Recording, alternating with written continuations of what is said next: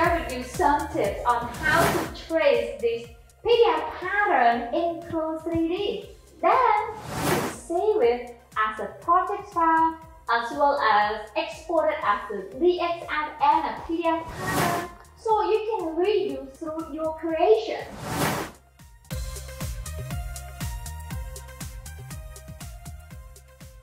Before I'm going to unfold these pattern pieces, I'm going to place the notches to the pattern.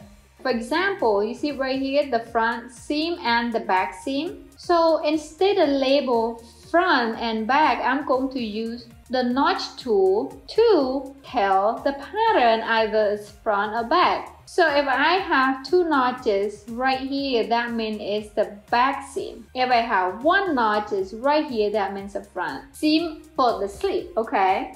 So first, I'm going to turn this point right here to a curve point. To do that, I'm going to come over here to this edit pattern tool, click on it, and then hover the mouse to the right, and then click on this edit pattern tool to select. After that, I'm going to click on that point right there, right click, and then come over here, convert to curve point. I'm going to do the same right here, hover the mouse over that point, and then right click, and then select convert to curve point. Okay, I'm going to do the same with this point right here. And I can also marquee select all these points right here, see right there? And then right click and then convert to curve point. Then now I can place the notches onto the sleeve, okay? So to place the notch, I'm going to come over here to this notch tool, click on it. And then I'm going to just once again hover the mouse over and right click. And I'm going to move this out of the way so you can see the line color. So this line color here is important. We want to place the first notch to be 6 centimeters. And the first notch that we are measured from is from the side seam and up toward this next seam, okay? So right now, this first notch and this first line from the side seam is yellow. I'm going to type in right there 6 centimeters. By the way guys, if your CLO does not have a centimeter, you have to go in and change to centimeter unit, which I have the video links below. Come back to this yellow line right here, and as you can see right here, this yellow line appears as well. So I'm going to just press on the tab key, okay, to place that point right there. And then next I'm going to come down here and click on OK. Alright, so I just placed my first notch. The back side of the seam, we need 2 notches, okay? The front side, we only need 1 notch. I'm going to zoom in once again, and I'm going to place the second notch. Once again, right click, just hover the mouse and you see this red point, dark red point up here. Right click, okay? And here's again, the yellow line pop up. The yellow lines mean the shorter length compared to the blue line, okay? So sometimes the yellow line not always from line 1. Sometimes the yellow line could appear in line 2. It's because the shorter line, it means the color is yellow, okay? So the next point we want is 8 centimeters, okay? Then you can come down here and click on OK. Alright, so now we have 2 notches from the back pattern piece, and we're going to place another notch up here to the front side seam. I'm going to just pan over here to the left a little bit. I'm going to press down Command or Control plus letter F to save.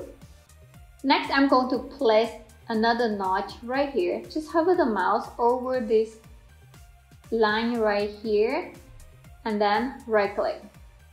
And as you can see again, the yellow lines appear, and I'm going to type in 6 centimeters. Okay, then I'm going to click on OK. Next, we are going to apply the notches onto the front bodice and the back bodice, okay? So as you can see, right here is the back bodice, okay? So I'm going to place 2 notches for the back bodice. Once again, I need to turn these points into curve point. To do that, I'm going to come over here to this edit pattern tool, click on it, hover the mouse to the right to this edit pattern tool, click on it to select. Then I'm going to marquee, select these points. Then right click and this function pop-ups, and I'm going to select convert to curve point. Okay, then I'm going to come over here to this notch tool, click on it. So after that, I'm going to come over here and then hover the mouse to that line that I'm going to place the notches, and I'm going to right click. So the first notch is going to be 6 centimeters. Then I'm going to click on OK to confirm. Then the second notch is going to be 8 centimeters. I'm going to once again type in 8 centimeters and then click on OK to confirm. So now we just place 2 notches onto the back bodice, okay? Next, we're going to come over here to the front bodice. So right here, we don't have any point, so we're gonna just place a notch. Just again, hover the mouse over to that line and then right click and then type in 6 centimeters. And then I'm going to come down here, click on OK. Let me switch to different tools so it's easier for us to see right here. So I'm going to come over to the transform pattern tool, click on it. And now look, as you can see, we have 2 notches for the back side seam right here for the sleeve. Front sleeve we have 1 notch, and back body we have 2 notches. And front pattern we have 1 notch. So this allows us to sew together more easily when you sew this pattern together, okay? So next I'm going to place 1, you see right here, based on our pattern here, it has this folding line. We also need to place a internal line onto the center so we can have that as a folding line, okay? To do that, I'm going to come over here to this internal polygon / line tool, click on it and then hover the mouse to the right and then click on one to select. Then I'm going to just hover the mouse to the point right there, click one to place the point, then click on twice to end. Next, I'm going to turn this internal line to baseline. To do that, I'm going to come over here to this transform pattern tool, click on it and then hover the mouse over to that line and then right click.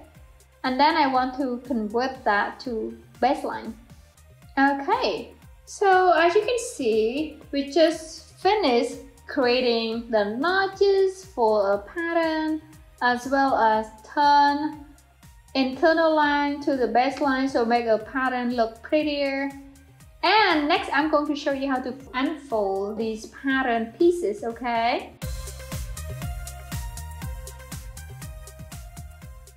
So next, I'm going to unfold these pattern pieces, okay? So I'm going to first click on it and then drag it to the right just a little bit.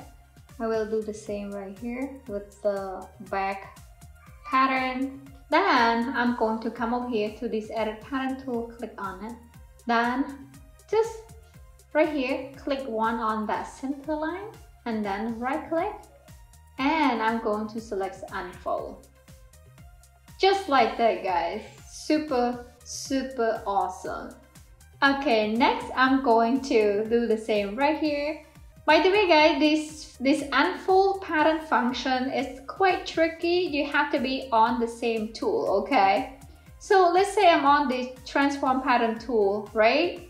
Then I'm going to come over here and click on it and then right click, and you don't see unfold function anywhere.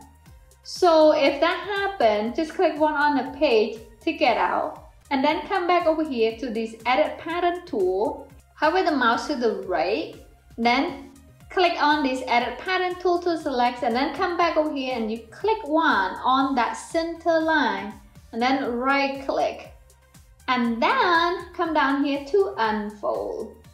Okay, so I'm going to zoom in, and as you can see, we have this perfect pattern unfold. So next, I'm going to show you the next function. This function, we are going to make a copy of the sleeve, okay? But instead of making copy, you want to create a copy which is called symmetric with sewing. So I'm going to show you how to do that. So while this transform pattern tool is active, I'm going to just click one on that sleeve, okay? Then right click. Then come over here, you see under symmetric pattern with sewing, click on it. Then you just make this perfect copy of this sleeve. I'm going to press down shift and then left click to place that pattern. Okay, so what does this symmetric pattern with sewing do is that anytime you sew with the side of the pattern, you also sew on this side. You only have to sew one side of the sleeve. And I'm going to move these pattern pieces over here. So this is for the front right there. And that is for a sleeve. So next, I'm going to save this pattern. Okay, to save it, once again guys, Command or Control plus letter S to save this pattern. Then next, this is important, okay? So we just saved this project, right? Next, I'm going to show you how to save this project once again, but instead of save to that same min raglan pattern, we want to save it a finished project, okay? This allows us to delete some of the pieces that we don't want, all those good stuff. However, we also want this, you know, as a backup for us later. We want all these files. Let's say we want to go back and take a look or whatever we're doing. I always like to have a backup file, okay? Next, I'm going to come over here to File and then select Save As, okay? So this one you have to select Save As Projects, okay? And then I'm going to name it done underscore min raglan. Alright, min raglan pattern, okay? Then min raglan shirts is perfect folder. And then you come down here, click on save. Okay, so as you can see right here, we just updated to a folder.